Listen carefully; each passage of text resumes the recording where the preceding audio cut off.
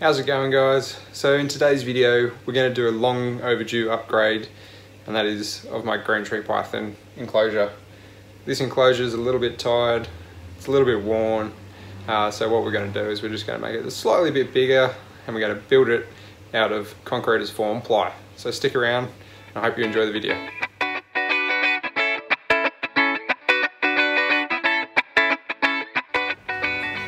So another reason for going with the black form ply enclosure is the fact that most of my enclosures are now actually black, so I wouldn't mind this one actually kind of conforming to the structure of the room here. But I've had multiple enclosures built out of different things, so I've got, you know, your standard Reptile 1 enclosures, and I've also got these new enclosures that I've built for the frill neck, the Kimberley, and my adult Gillans. This is actually made out of like a plastic-like material that cuts like timber, but it's plastic, so it's not going to rot. Loki's enclosure I'm probably actually going to end up painting black, just so it actually conforms with it as well. And the two URS cages, well, they're grey enough as is. Two racks I'll probably end up remaking again anyway. That one there, the large one, they got quite a bit of water damage in the last big storm that we had that took out a few roof tiles. So we'll be looking to remake that one. I'm not sure if I'm going to have too many animals to actually fit into this one shortly, so that's just going to become a bit more of a storage container. There goes one of those Orientals straight into the termite mound, which you would have seen on the previous video. Those two younger individuals. So yeah, anyway, enough rambling. Let's crack on. I've just about cut all the timber panels now, so now it's just time to screw them all together.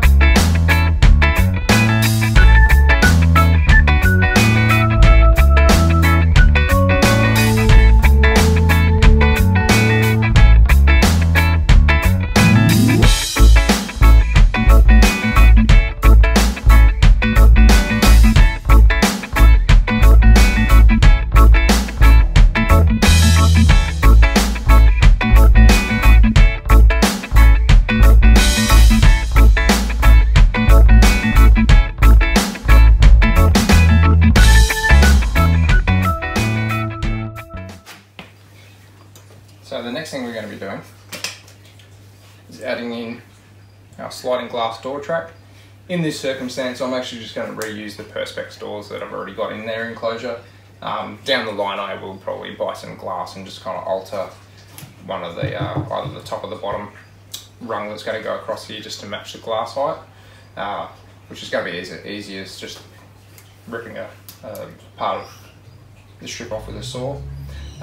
But anyway, so what we're going to do going forward is we're going to put this guy in here. We're going to do a screw down either end. Now it's important to do it on opposite ends, opposite sides of the track, just so then you get one door that's going to be going full length of the actual cabinet itself.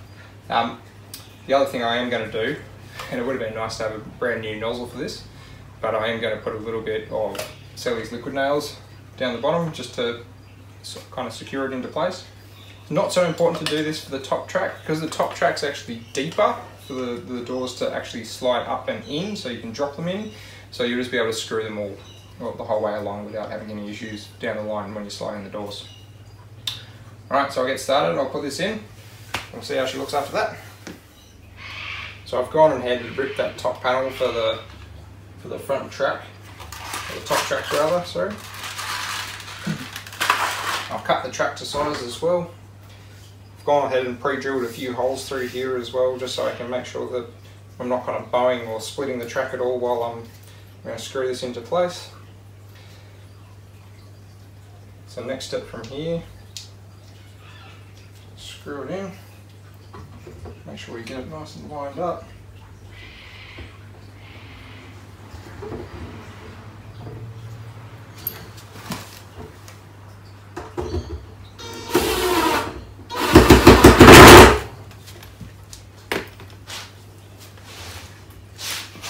This is probably about the hardest thing about making an enclosure, is just making sure that you got your tracks all good and that your glass or your perspex or whatever you've chosen to make your doors out of is going to fit properly.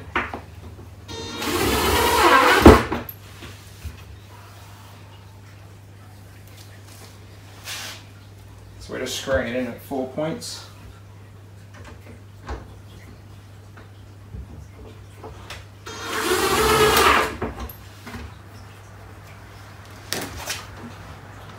That's pretty good. Just got one more spot to do.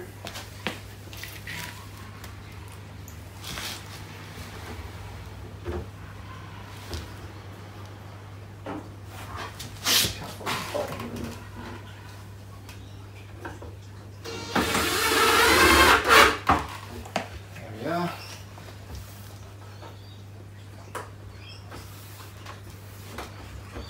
Looks pretty good in there. Alright, so the moment of truth, just taking out one of their pre-existing door panels.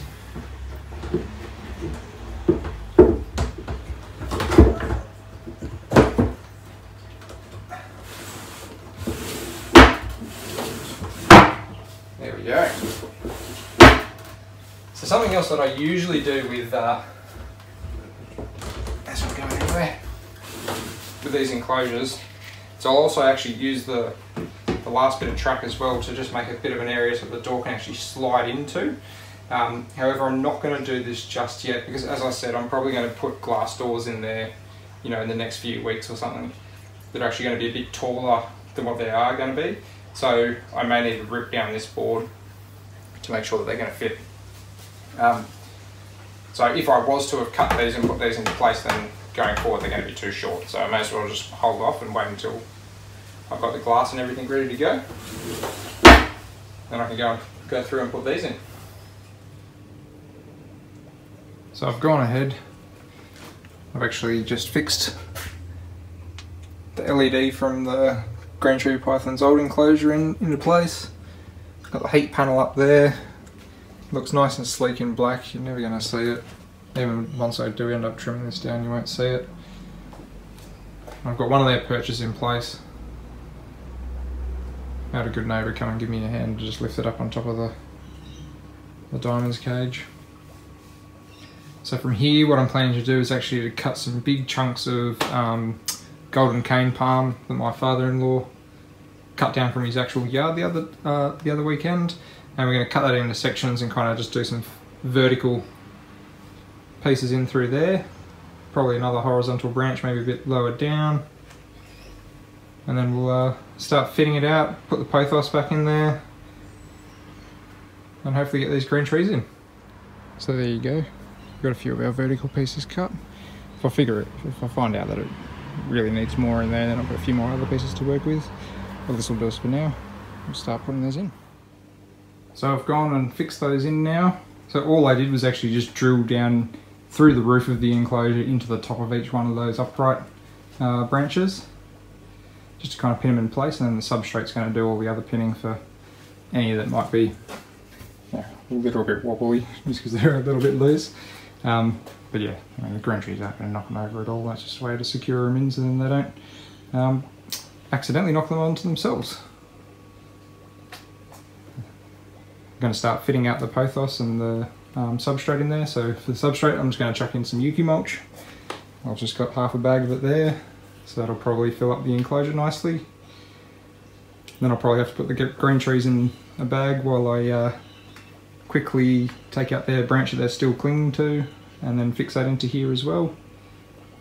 We'll get back to it, and it should look good soon. I have to say, I'm pretty excited about this enclosure build. Very easy done. Each sheet of foam ply I think was $11 from Bunnings, so I spent $55 on the ply itself and about 20 bucks on a track. So call it about $75 including some screws, but everything else I kind of had lying around, so you know, you'd have to factor that into your own build. Thermostats, heat panels, decor, all the rest of it. It's time to get these little guys in. Hopefully I haven't aggravated them too much.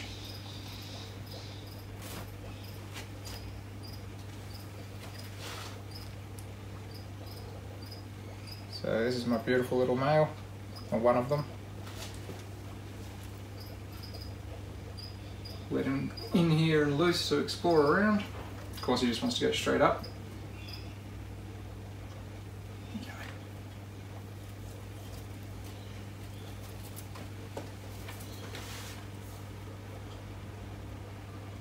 We'll give him a second and then we'll go and get the girl. Here's my gorgeous girl Midori. She's a little bit agitated just because I was just playing around with her a little bit, just because she's got a tiny bit of stuck shed on her nose. She's a beautiful animal. I'll leave her to go into here as well and explore a new home. So in comparison to their last enclosure, the last enclosure is about 500 mil high, 450 mil deep, and 1200 long. This one now is 1200 long, 600 high, 600 deep.